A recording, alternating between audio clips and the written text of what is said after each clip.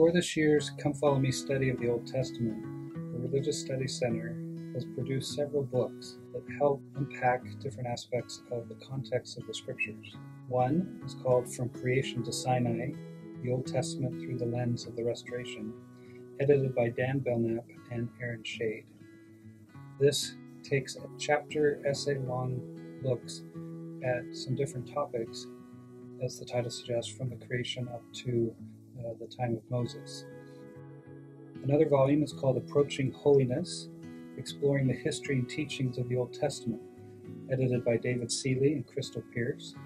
This is a collection of essays of previously published works by the RSC, best of collection, if you will, that explores different aspects throughout all of the Old Testament. We also have a book-length commentary on the Book of Moses, From the Ancient of Days to the Latter Days, written by Schade and Matthew Bowen.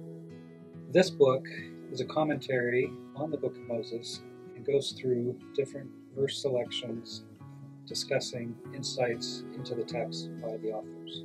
These books are efforts by scholars to broaden our understanding of the Old Testament. Sometimes for Latter-day Saints, the Old Testament can be the hardest book of Scripture to understand.